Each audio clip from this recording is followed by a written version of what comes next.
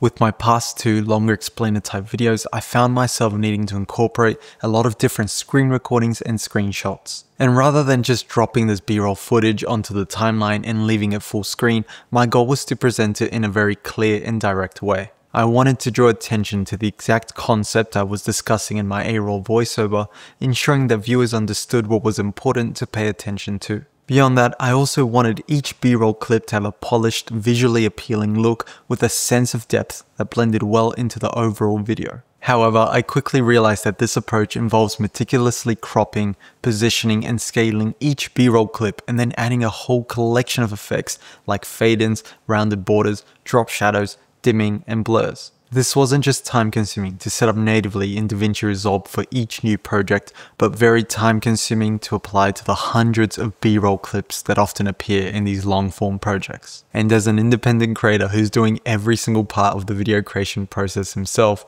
finding ways to save time is quite crucial. And with this challenge in mind, I looked into creating a DaVinci Resolve tool to help me reclaim some of that precious editing time. And I'm excited to share with all of you. Hope it can help you to save time when creating these types of long form explainer or educational type videos. This is the B-roll fade and finish tool, and I'm releasing it completely free. This tool with a simple drag and drop applies the signature fade in, rounded border, and drop shadow to your B-roll clips. The best part, and what was so important to me, is that all visual elements are fully customizable from a single centralized inspector panel. No more jumping between different inspector tabs or multiple viewer options to tweak aspects of each individual B-roll clip. From this single inspector panel, you can fine-tune the fade-in duration and all the visual parameters that I like to use to present B-roll clips in a visually appealing way. And by using on-screen mouse controls with this tool in the Fusion Overlay option, you can quickly crop, position, angle, and scale your B-roll content without having to switch between different viewer options. This tool eliminates the tedious process of manually building these multiple effects and keyframes in each project and provides a more efficient way to adjust the crop, position, angle, and scale of the B-roll clip within the scene. For those large projects with hundreds of B-roll clips, the time savings add up and can become quite substantial. Now, as a bonus, I'm also including another tool that I've created in the package. It's called the A-roll blur and dim tool. This one is designed to work alongside the B-roll fade and finish tool. When you apply it to an adjustment clip placed beneath your B-roll clip on the timeline, it adds a subtle fade and blur and dim effect to your underlying A-roll footage. This helps guide your viewer's attention directly to the B-roll, minimizing distractions from your main underlying footage. And just like the B-roll tool, it's customizable, allowing you to adjust the blur fade-in duration, blur strength, dim fade-in duration, and dim intensity to suit your preferences. Stick around until the end of this video where I'll show you exactly how to download both of these tools for yourself, but first let's dive in deeper and see how the B-roll fade and finish tool actually works. To cater to different editing styles, because we all have our own preferred ways of working, I've included two different variants in the package. First up is the B-roll fade and finish FO variant, where FO stands for Fusion Overlay. This is the variant that I personally recommend, especially if you prefer efficiently adjusting your B-roll clips using DaVinci Resolve's built-in Fusion Overlay handles. After you simply drag and drop the B-roll fade and finish FO effect onto your B-roll clip, you can access the Fusion Overlay options by clicking on the dedicated icon and drop-down menu in the DaVinci Resolve viewer. Once enabled, you'll find on-screen mouse controls that let you visually crop, position, scale, and angle your B-roll clips. Let's break down what each of these handles and frames actually control right from their initial loaded position. The left handle controls your crop area.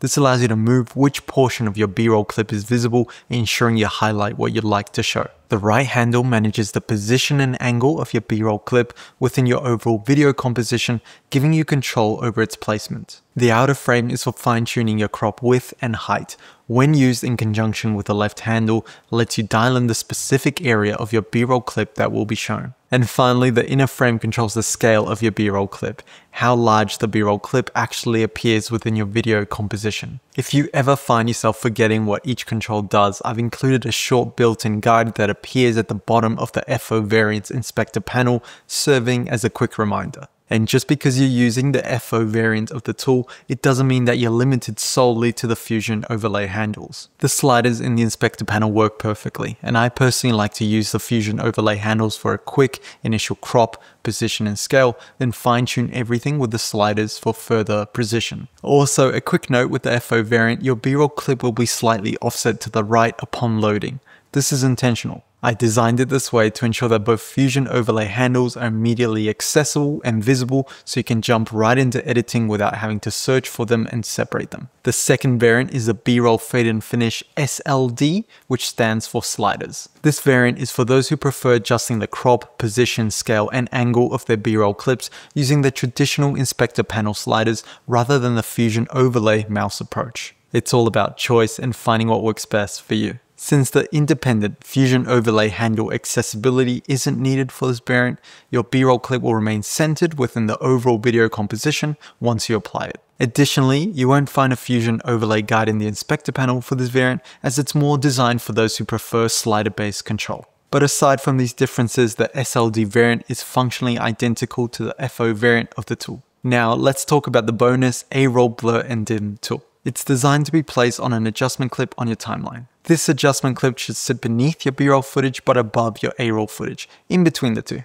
Once the tool is dragged onto that adjustment clip, you'll see 4 sliders in the inspector panel. These are blur fade in duration, blur strength, dim fade in duration, and A-roll opacity, which lets you set the dim intensity. Overall, these set of controls allow you to fine-tune these effects to your liking and help viewers focus solely on the B-roll. Now, let's take a closer look at how I actually use these tools in my own projects, explore some of their features in more detail, and compare the time savings you'll get versus setting up these effects natively in DaVinci Resolve. After you've installed the tools, and don't worry, I'll walk you through that process later in the video, you'll want to open up your effects panel from the top left in the edit page of DaVinci Resolve. Then we're going to bring in our A-roll footage onto video track 1. While you can apply the A-roll blur and dim effect directly to your A-roll footage, for editing flexibility I recommend using an adjustment clip. Especially down the line, it gives you more control as you start combining multiple B-roll clips. So with that in mind, let's grab an adjustment clip from your effects panel and drag it onto video track 2. Once that's done, simply drag and drop the A-roll blur and dim tool from your effects panel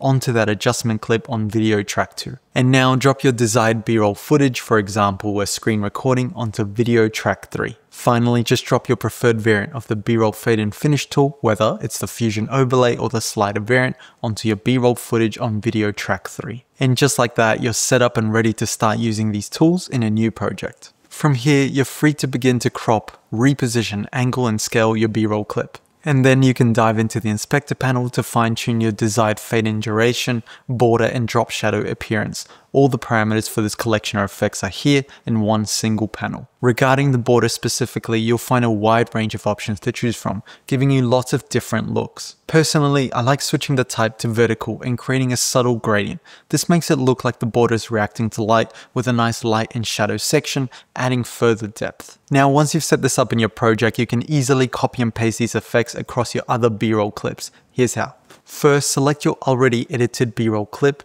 press Ctrl+C on your keyboard, then select your target B-roll clip, whether it's a single one or multiple clips, and press Alt+V.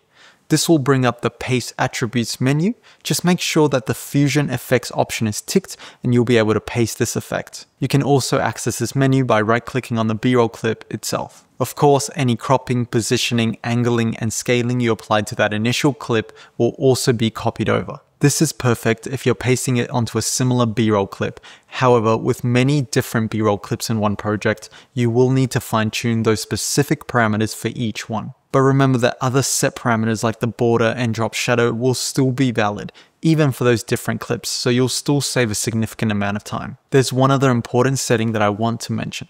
The fade in parameter in the B-roll fade and finish tool, and the blur duration and dim duration in the A-roll blur and dim tool can all be set to 0, as in 0 frames. This is useful if you want to apply just the border and drop shadow effects from the B-roll fade and finish tool without having the B-roll clip fade in.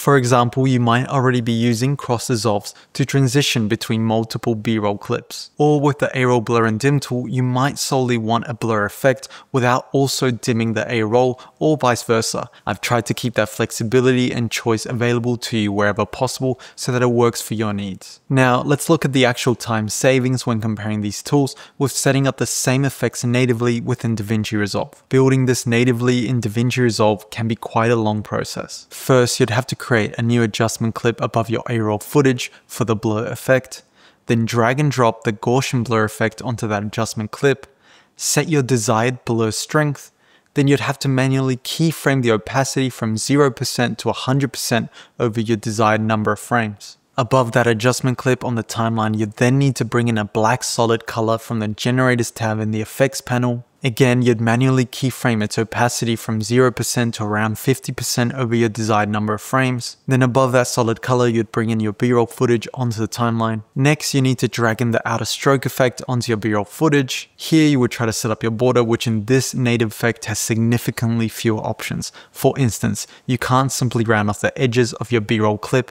like you can with my tool. You're forced to add some sort of colored border, which might not always look good with B-roll that has different colors at different edges.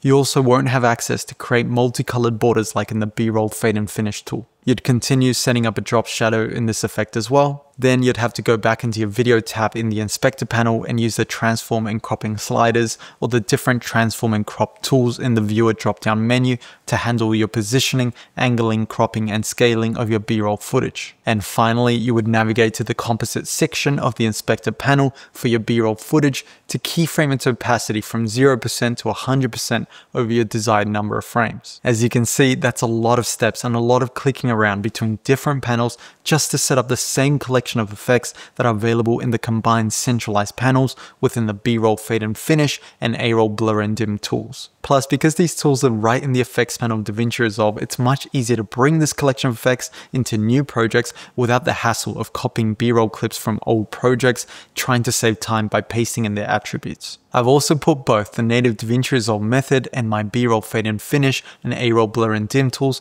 to a time test in terms of efficiency. And as you can see here, right from initially setting up the very first B-roll clip with a full package of effects through to editing a sequence of 10 B-roll clips, you'll see an improvement in efficiency. And remember that in a large project with hundreds of B-roll clips, these time savings add up, freeing you to focus on the other aspects of your videos. Now, these tools that I've created aren't perfect by any means, and I want to be completely transparent about that. For example, I'd love to find a way to use DaVinci Resolve's native crop tool from the viewer to control the cropping of the mask. Ideally, it would be accessible from the same screen as the position and scale handle, allowing for efficient maneuvering of these two parameters without having to switch between the crop and fusion overlay options in the viewer drop-down menu. This would also be clearer than the current two green handles and frames in the fusion overlay variant of the B-roll fade and finish tool. Or better yet, it'd be great to be able to quickly drag a mouse overlay on the B-roll clip and have it immediately crop to that section. But despite my research and attempts, I haven't found a way to implement this.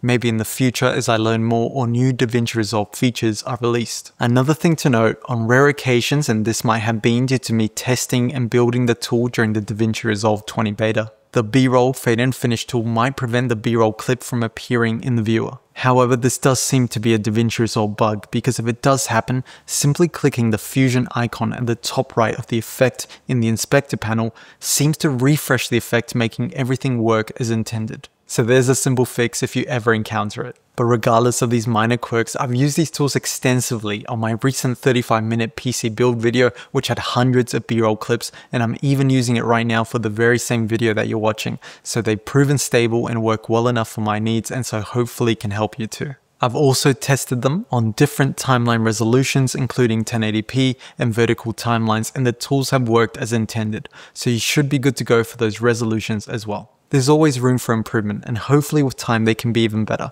but I believe that they are enough to help you speed up your editing workflow when tackling those long-form projects with hundreds of B-roll clips that you want to efficiently stylize and present in your videos. Alright, let's look at how to download and install the B-roll fade and finish and A-roll blur and dim tools. It's very straightforward. First, you want to navigate to my personal website, which is alejandrourman.com. I'll also make sure to add a direct link in the video description below, which will take you straight to the tools page, making it even easier for you.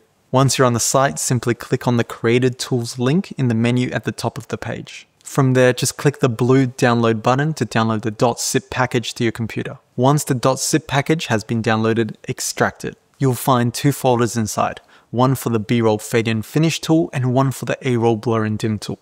Open up these folders and you'll see the .drfx files within them. Now simply open up any project in DaVinci Resolve and navigate to the edit page. It can be a fresh project or an existing one, then double click the .drfx file from the extracted A-roll blur and dim tool folder. After the prompt appears in DaVinci Resolve, just hit the install button. Next, navigate to the extracted B-roll fade and finish tool folder. From here, choose your desired .drfx file variant, either the FO Fusion Overlay or the SLD Sliders variant of the B-roll fade and finish tool. If you need a quick reminder of the differences, there's a short description just below the download buttons that explains what each version is for. Then just double click the .drfx file, and after the prompt appears in DaVinci Resolve, just click the install button. And you're done. The tools are now installed and ready to be used. You'll find them located in the Fusion Effects section of your effects panel in DaVinci Resolve. But yeah, ultimately my hope is that these tools help you save time when creating these types of long form explainer or educational videos. And these tools did take quite a bit of time